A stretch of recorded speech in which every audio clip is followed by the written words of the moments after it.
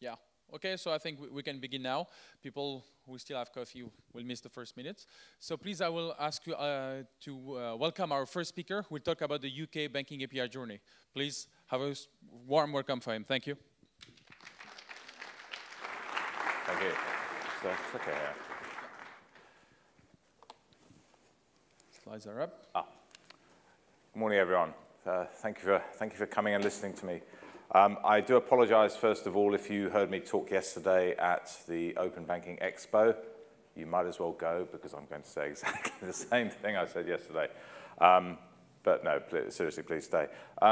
So my name's Chris Michael. I've been leading the development of the OpenBanking standard in the UK. I also run a fintech called Ozone that provides API technology for banks to comply and compete in this space. So what I'm going to talk to you a little bit about today is the journey that we've been on. We are 2 months past the RTS deadline. I'm going to assume you all know what PSD2 and RTS is all about. Apologies if I have to pitch this at a certain level of assumption about understanding here. So we're 2 months down the road. I'm going to talk a little bit about where we are, a bit more detail about what is the status of open banking in the UK, looking at some of the APIs that are out there, what's the performance like, conformance, which is a hot topic certainly for me, and then we're going to drill down a little bit more into what the consent and authentication journeys are looking like. I'm going to talk a little bit about example use cases and from my perspective, what I think are the interesting use cases that are not just there now, but that are really we're starting to see.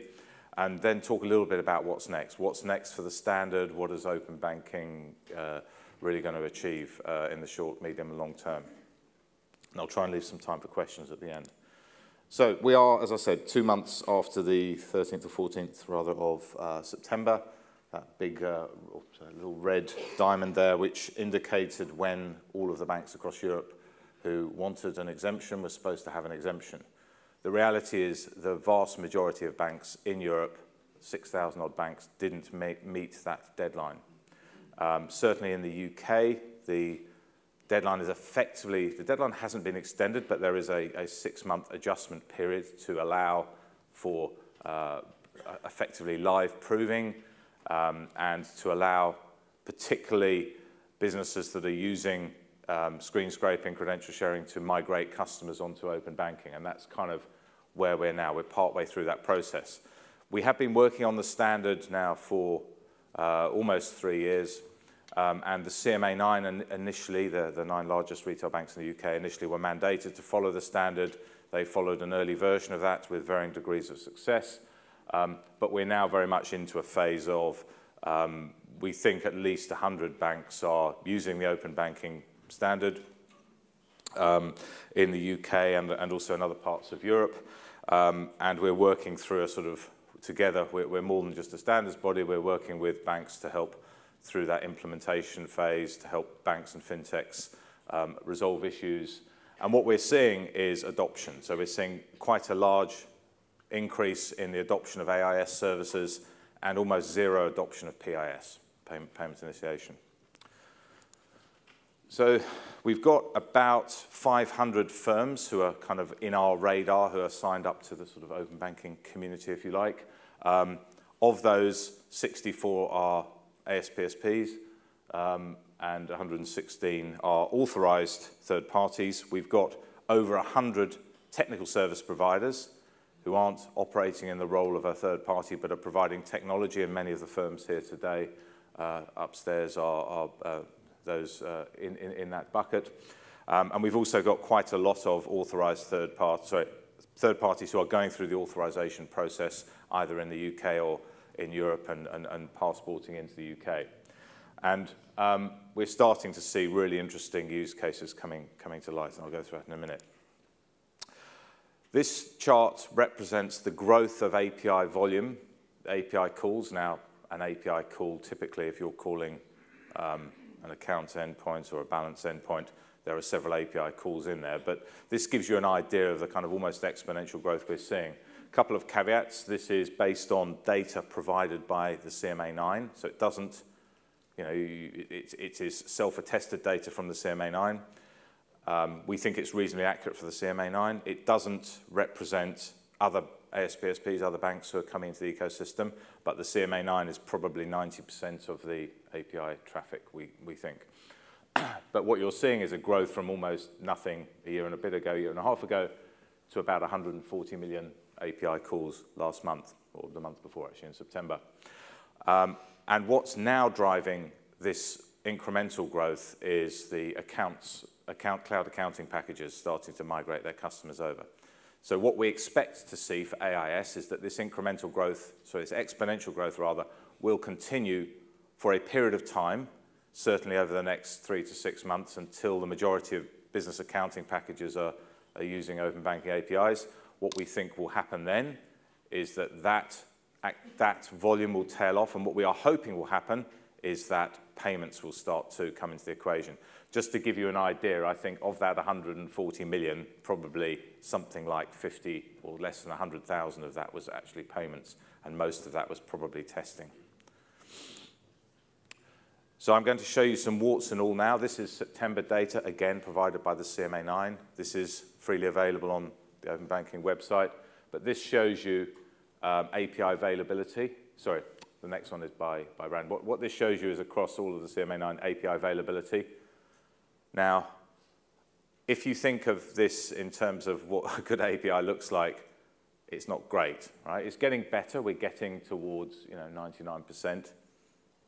That might be okay for account information where you can cache data, either the ASPSP or a TPP who's providing an account information service can cache data. The end customer might not be that badly affected. It's nowhere near good enough for payments. For payments, you want 100%. But it's getting better. If we look by CMA9 brand, you can see some of the CMA9 are getting 100%, and some of them are considerably off that. Now, the reason behind that, we believe, is because the banks are gradually, so quite frequently introducing changes to either fix issues, and we have been updating the standard fairly frequently as well, and they're implementing new versions of the standard. And many of the banks are not able to implement change or introduce change in a sort of live environment without taking various components of their architecture down. So that affects availability. When we look at response times, it's I think, a better picture. What you're seeing is the average response time was pretty terrible for a high-performing API in June last year, over 2.5 seconds. It's getting a lot better. It's getting to under a second on average. This is average across the CMA9 again. And if we look by brand, you'll see this is a very interesting picture. What you'll see is that there is an order of magnitude difference between the best performing and the worst performing. For those of you who are not technical, low is better, yeah?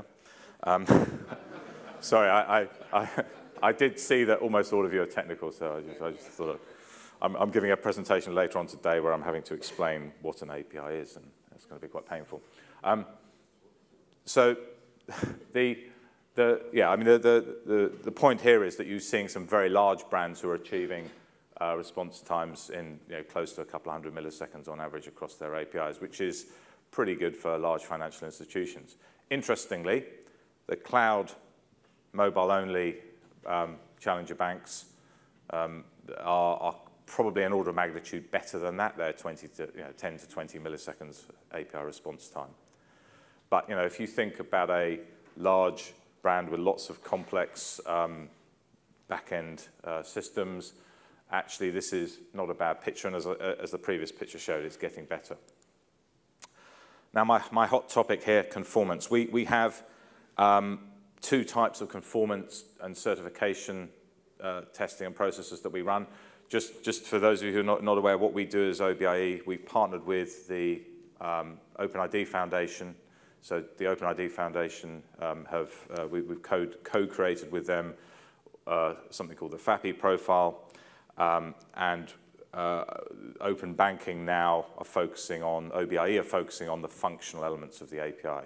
So what we do is in both cases, we run a very similar process where we provide open source software, which can be freely downloaded for testing purposes, and we provide a certification process, which is self-attestation, but which we test. So these are the brands that have tested for the functional APIs with OBIE.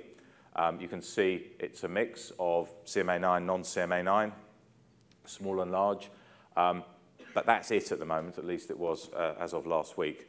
So of the 64, I think, ASPSPs who we are aware of who are using the standard, and as I said, there's probably quite a few more, the vast majority haven't yet certified. Many of them are very close, though. So we're working through this process with many of them, and there are, small issues in many cases that still need to be resolved.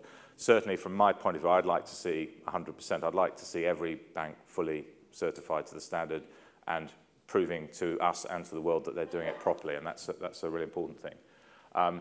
We previously, up until last month, we were running a security profile certification. We are no longer doing that, but a number of brands there, many of the CMA9, if not most of the CMA9, certainly certified with the profile, with the security profile. But really what we want to see is people using the OpenID Foundation FAPI profile and certifying that.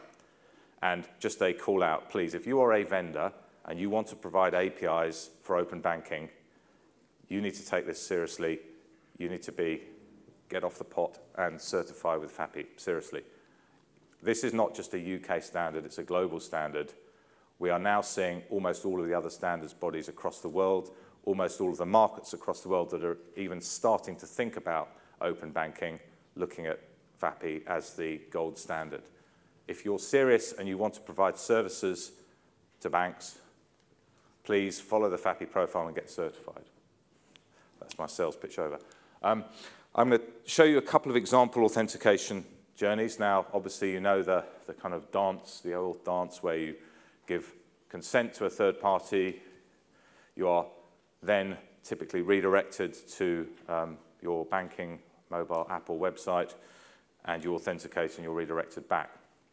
Now, we've put a lot of effort in the UK, certainly, to push all of the banks to push all of the banks to use app-to-app mobile app authentication. It's the right thing to do. The majority of personal customers use their mobile app and biometrics on their app to authenticate. That's what we think is the right thing. Interestingly, all of the regulators think that is the right thing to do now as well, and regulators across Europe are now asking all of the banks to do this. So we are in a very good, compared to the rest of Europe, I would say a very good situation with this. Most of the banks are doing this, and most of them are doing it reasonably well, certainly for account information. I will show you a slightly speeded up video now. I think it's 2 times speed of a payment initiation. Again, this is I mentioned payments, and I'm going to focus a little bit on payments because account information. If you want to see what account information looks like, download Yolt or any one of a number of personal finance managers and connect it to your bank account. You'll get an idea. I'm going to show you payments because it's not really out there yet. This is an example of a fintech called Reflow. They're a PIS providing it's kind of in test mode, but it's a real actually working demo. It shows making an e-commerce payment via a Barclays account. So you choose to pay with your bank account, you choose Barclays, you are redirected, you authenticate in your Barclays app, you choose the account, you scroll down and confirm the payment, and you're redirected back. Now that's a little bit speeded up. It maybe gives a slightly sort of false impression, but you get the idea, right? So that's how payment APIs could work. Doesn't work for all scenarios. Wouldn't work in a point of sale. Wouldn't work in if you were trying to authenticate on a desktop.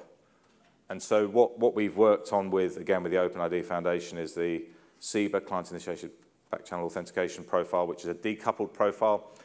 This allows a number of different models, and I'm going to show you an example of this now. This is an example using Ozone. This isn't speeded up. It's actually slowed down so that you can see what's going on a little bit more. So in this example, it's in a kiosk. You're selecting, for example, some coffee. You click Continue. You choose your bank. This could be any one of a number of banks. It could be stored if it's a repeat purchase scenario. You choose your bank. You're presented a QR code and prompted to use your mobile banking app. in your mobile banking app, you choose to scan the QR code, and optionally, you could select an account if you had more than one account, and you confirm, and the payment is made.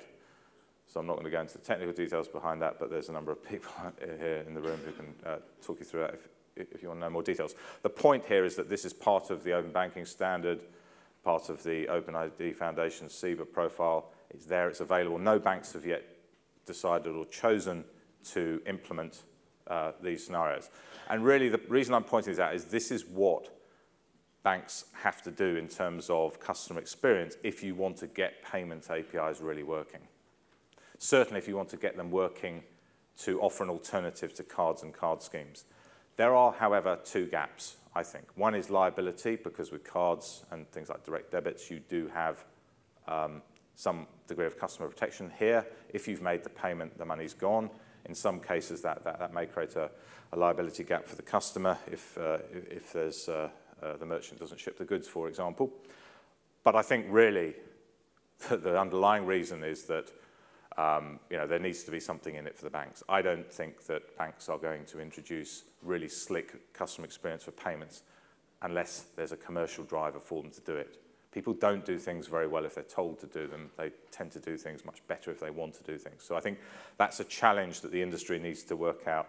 How does open banking work for everyone? How does it work for banks, fintechs, and customers?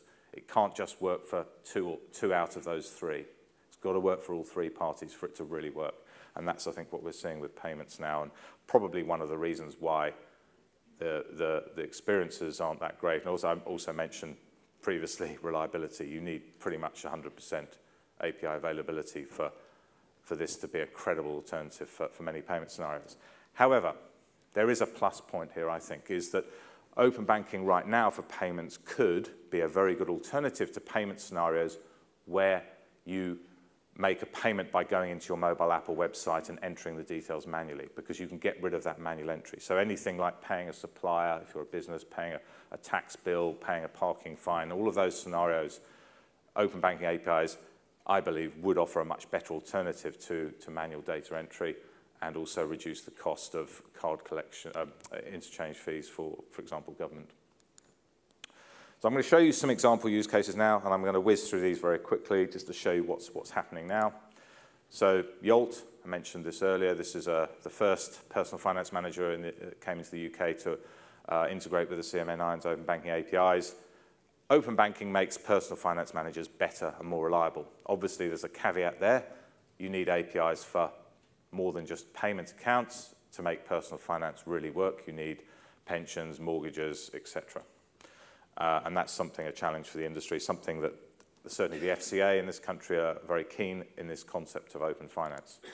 Business accounting, I touched on this earlier. This is now where we're seeing the real growth in API traffic as the cloud accounting packages start to use open banking APIs. And APIs obviously make business accounting better. Safety net credit is a really interesting product from one of the fintechs.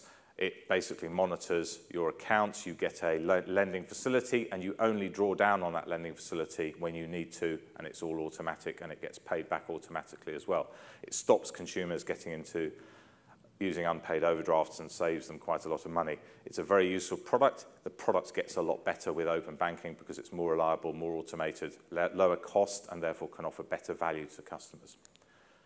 Financial inclusion, we're seeing quite a lot of use cases now where previously lending was based on credit score information from a credit reference agency.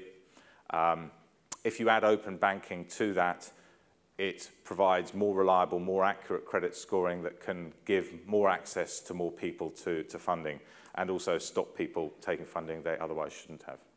It's that combination of credit reference agency and open banking data that I think is really powerful at the moment. E-commerce, I've touched on that earlier. I'm not going to go into that in any more detail, but this is where we're starting to see testing, but it's not there yet.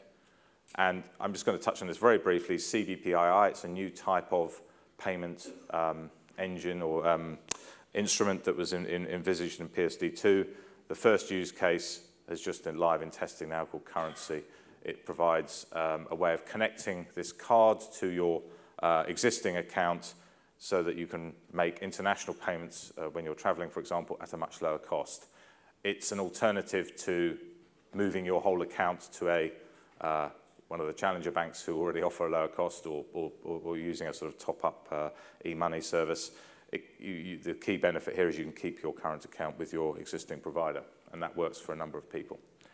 So lastly, on use cases, this was announced yesterday. Nesta, we've in partnership with Nesta, there's a $1.5 million prize fund for fintechs and open banking. There were 107 entrants to this challenge, fintechs, and of those, 15 were selected yesterday, and that was announced as finalists. And there were some really interesting use cases in there. Currency actually were one of the finalists as well. So have a look on our website, or have a look on the Nesta website, and you'll see that there. What's next? So there are three priorities that certainly we've got in open banking. The first is continued evolution of the standard. There are things like refunds, 90-day re-authentication. By the way, just to be absolutely clear about this, there is a real problem with this. It's a real barrier to many use cases. Of those 107 Nesta entrants, a good number of them, their business cases don't work very well at all with the requirement to re-authenticate every 90 days. It's part of PSD2, it's baked into the kind of legislation. It's a problem. We're looking at how we can provide a workaround. By the way, this is not 90-day reconsent. Please separate those two things in your mind. You will give consent to an accounting package, for example. That consent might be with no end date because you want to carry on using it. But you have to re-authenticate every 90 days. That does not mean you have to give consent every 90 days. It's just you have to re-authenticate. Two things are different, and it's a real issue we're looking at. There are some things like confirmation of pay, contingent reimbursement model. These are additional things that if it's done badly by the banks, it could put additional friction that could really slow down the take-up of payments initiation APIs. And variable recurring payments, too much to go into now, but this is something, again, we're looking at in the standard. We're also looking at working through implementation, helping the banks implement APIs better, and I've already touched on that around the kind of focus on conformance and certification. And lastly, but no means leastly, looking at the growth of the ecosystem. How can we help drive the growth of the ecosystem? And the reason that's important is because our reason for being is all about the CMA order. And the CMA order is all about end customer benefits. So we need to make sure those end customer benefits that were envisaged in the order are actually delivered. So that's on our immediate radar. This is what we're working on pretty much over the next year. But there are lots of other things we could be working on or could be worked on and keep coming up. I'm not going to talk about Trustmark. It's a real Marmite subject. Identity. Banks are in a great position to provide identity services. Log in with Bank X, for example, or identity attributes for onboarding with KYC with other sectors. Non-PSD2 accounts, I already mentioned that, the requirement to have access to other types of accounts, taking you into that realm of open finance. And then, obviously, smart data. How do you take this model that we've created here and extend it into other sectors, energy, healthcare, etc.? But I'm going to finish with one thing. I think this is really important. I would like us to work better with the global community to create a single interoperable standard for this. It's not going to be easy because there's a lot of politics and different regulations in different markets, but that's where I think we really want to be aiming in the future. That was it for me. Thank you very much.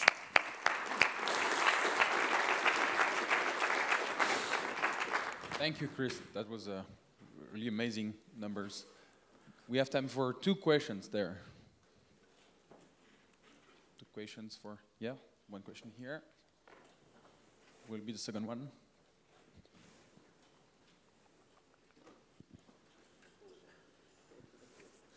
Yes, the open banking standard seems to whirl around payments in particular.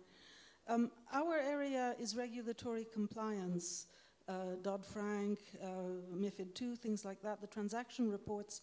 Is there anything, any open APIs that we should be, open banking APIs that we should be aware of that intersect regulatory compliance? Thank you. Yeah, I mean, open banking is predominantly, or well, certainly up until very recently, has been a compliance exercise. But it's not just about payments. There are two sides. There's the account information and payments. I was focusing on payments because I'm assuming everyone here is familiar with the account information use cases, pulling data. But the data that is allowable to be pulled via an open banking API under PSD2 is somewhat limited. Or not just allowable, but it's in scope. So it doesn't necessarily touch on other regulations. But yeah, I mean, we can talk offline about that. But certainly, yeah, it's not just about payments. I'm just focusing on payments because I think that's the next big opportunity. Hi, Chris. Nice talk. You mentioned about the conformance. Yeah. And why do you think it wasn't made law that the banks had to properly pass these test suites also? So open banking, PSD2 doesn't mandate, it doesn't even talk about APIs. So there are only 9 institutions in the whole of Europe who are mandated to follow a standard, and that's the CMA 9. And effectively, the CMA 9 are required to follow the standard and to prove conformance. It's part of the attestation process that the CMA 9 have to go through. For everyone else, it's optional. I mean, ultimately, that's a question for the regulators. I mean, I kind of think on balance, it's probably right. I mean, I wish, so I don't think PSD2 is like full of holes from a, it doesn't, the CMA order, in my view, is a much better regulation because it talks about end customer benefits and what's expected from an end customer. And I wish that regulators, and my ask of regulators in other markets who are looking at open banking is, the regulators should focus on defining the end customer benefits that are expected and a measurement, a metric in place of how you measure that those customer benefits are being achieved. And then I think it's up to the industry to work out conformance. And ultimately, what we're starting to see now is actually on one of those slides I showed, it's more non-CMA 9 than CMA 9 doing it. And the reason they're doing it is because they want to, for their own benefit, they want to make sure they've followed the standard properly so they get less complaints. So I think, you know, and also the agenda now is very much moving beyond compliance to compete. Almost every bank now is looking at how they can take their APIs and build commercial services, build it as an additional channel that they can build commercial services in partnership with fintechs mainly, and that's where it gets really interesting. So I don't think it's something that's necessarily a miss or a mistake. I think conformance and certification is something that will happen anyway, and it's starting to happen. But yeah, like I said, I think the regulation should really, moving forward in other markets, should focus on customer benefits. Yeah, thank you very much, Chris. Thank you for your talk. Thank you. Thank you.